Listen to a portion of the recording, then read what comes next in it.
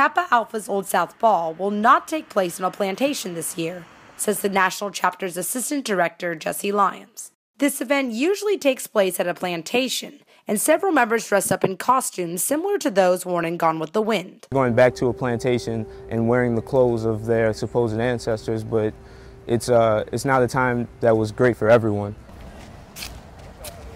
Would one of y'all want to talk to me? I'm doing a story about, y'all host one of those events, the Old South Ball? Oh, I think you could talk to our president. And we did contact the national chapter. According to Lyons, the event is not focused on celebrating a particular time period. But we weren't the only ones looking for answers. I just feel like the Old South Ball is something that's racially insensitive, and if you can't celebrate something without offending a group of people or a minority, then you shouldn't be doing that at all. There's no way I could talk to any leadership here. Jones also approached Kappa Alpha members about his concerns in person. At first, members refused to talk, but then 2 members told him to contact the national chapter. Yeah.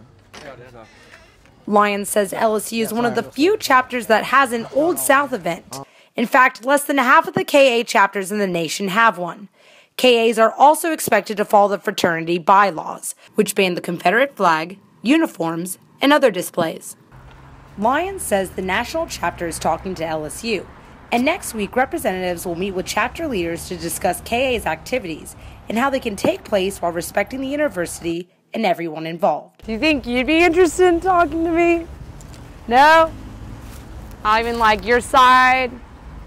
For Tiger TV, I'm Jackie Massey.